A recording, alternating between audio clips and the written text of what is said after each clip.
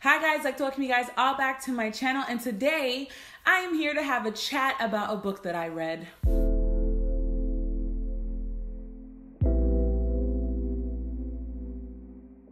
So the first book that I read of 2020 is Persephone Station by Stina Leitch. I think it's Leitch. But I'm going to put the cover right here. This was one of the books that I was looking forward to reading as one of the new releases for this year. And I think the best way to say is like, I wanted more, but it wasn't terrible. So if you guys haven't heard, Persephone Station is a adult science fiction. They call it like a space opera kind of thing. And if you look at the like, what is the book about? It says it's like a space opera for fans of The Mandalorian and Cowboy Bebop. That is what initially like dragged my attention to this book. Plus, I really liked the cover. Now, we're gonna open my reading planner because I did take notes so that I could show you guys. The purple washi is how long it took me to read this book.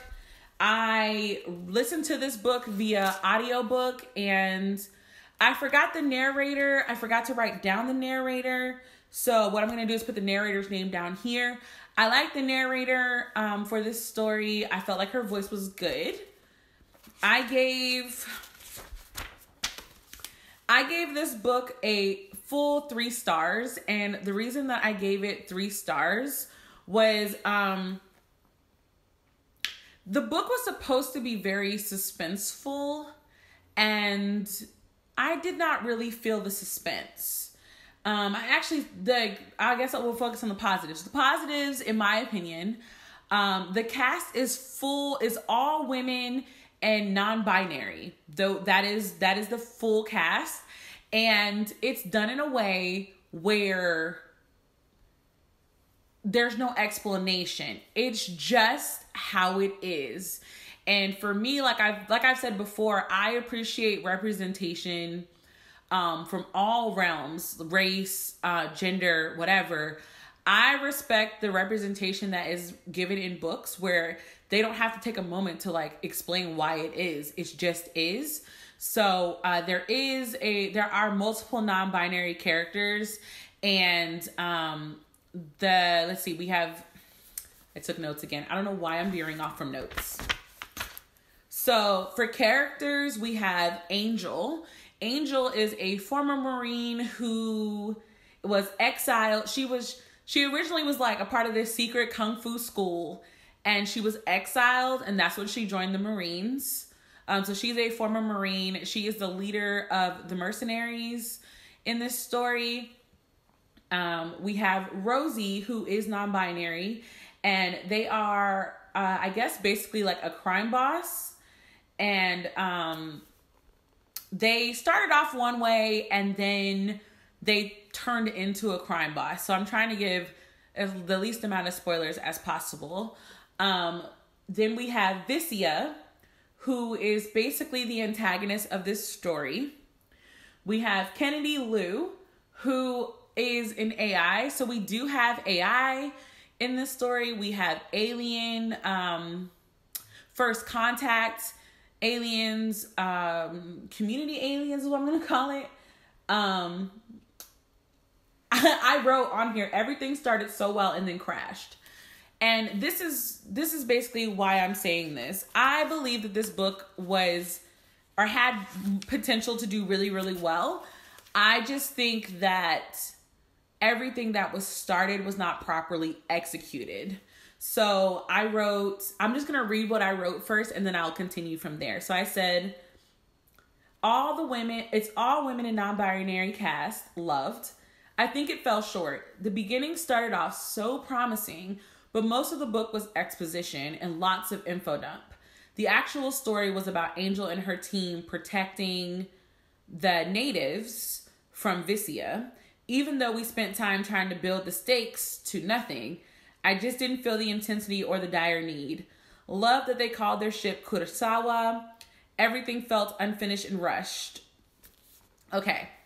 So I'll try to explain this. I never say, like, it might be spoilery, it might not. If it is non-spoiler, then that's what it'll say in the title. If not, I'm trying. So the story starts off just immediately. It immediately starts off from the jump, and you're thinking, awesome. We're going to have action all through this book. And the way that I'm going to break the book up into 3 sections. So the primary or preliminary part of the book, part 1, very high stakes. There was a lot. There was murder, assassinations, murder attempts, burglary attempts, fighting. All of that was in the first part of this book. And so the way that the book starts off, you kind of think that the characters are in danger constantly. That's what the book kind of makes you believe, like they're supposed to be in danger. However, we move into the second half of the book, and it's just basically explanations. We get a lot of explanations about Kennedy Lou, who is an AI who was built with human emotions. We have obviously Rosie's story, Visia's story, Angel's story, Suki's story. We have everybody's stories. So by the time I'm supposed to actually care about the characters and their story, I realize they've never really been in danger this whole time.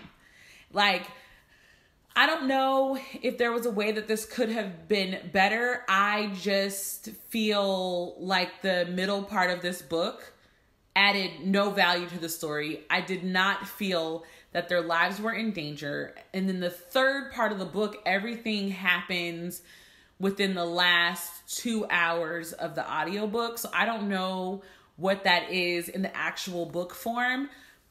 But basically, I knew that it was going to be rushed because we had gotten to the last 2 hours of the book, and I realized nothing had happened yet. And so the ending that we got was very, very rushed. The ending that we got was very clean. It was a very clean-cut finish.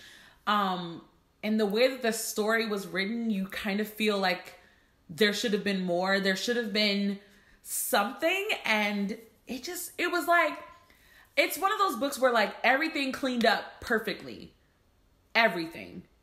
But the way that the story started off, you just knew that people were going to die. You knew that there had to be some kind of betrayal. You knew that things were supposed to pop off, and they didn't.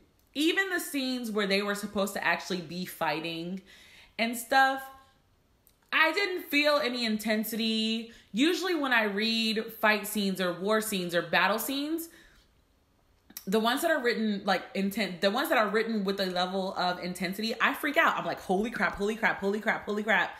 And I'm flying through the pages because I'm so into it, but I'm also like, oh no, hopefully nobody dies. Hopefully nobody does this. But the way that the scenes were written, I just knew that everybody was going to survive. Like, I knew if somebody was going to die, I knew which character it was going to be and why. I knew too much, and I cared very little about the characters. And so I just wanted more. For example, Rosie's character is very complex because Rosie's background is kind of what forms the story. Though the premise of the story that we're described is that it's actually Rosie working with Angel to do something for Persephone Station. In a way, yes, but what it turned into something entirely different. The antagonist of the story didn't really have any type of issues with Persephone Station. The antagonist had a very one-dimensional, evil, selfish motive, and it just didn't match with the beginning of the story. It didn't match with the secondary part of the story either, to be honest, because it was like the antagonist had one specific reason for why they did what they did.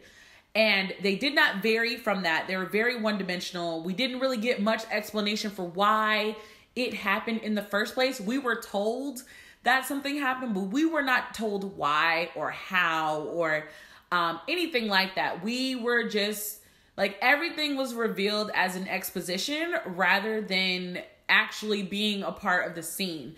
And it was kind of just like, oh, well, I'm the person who did this. I'm the person who did this. And it's just kind of like, I would have preferred if the reveals were shown to us rather than just having dialogue explaining everything. And so because we had constant dialogue, constant exposition, it just felt like an info dump a lot of the times.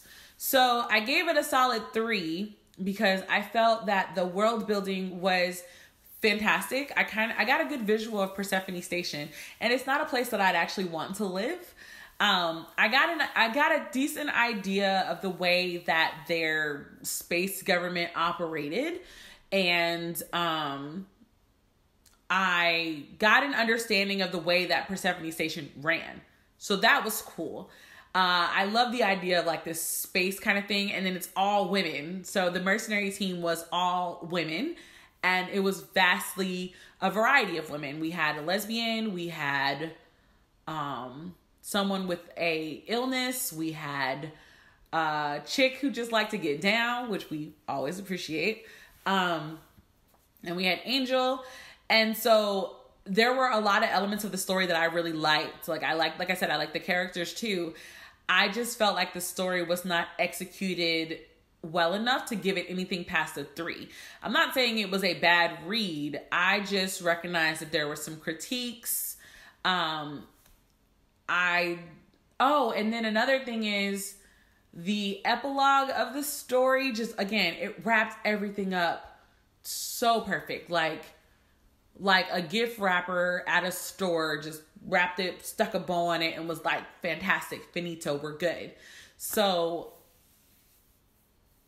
I'm not sure if I would recommend Persephone Station, unless you want to talk about it. Like, I'm one of those people where I try to watch reviews after I read a book so that my opinions aren't shifted while I read the book. So if you haven't read Persephone Station and you'd like to, like, I do want to know what you think. I do want to know how you feel. What did you like? What did you not like? And yeah, that's my little spiel on Persephone Station. I do not plan on actually buying that book and adding it to my book collection behind me. But yeah, I would like to know, what books are you guys reading? What was your first read of 2020? Let me know down below in the comments section. And until the next time, guys, bye.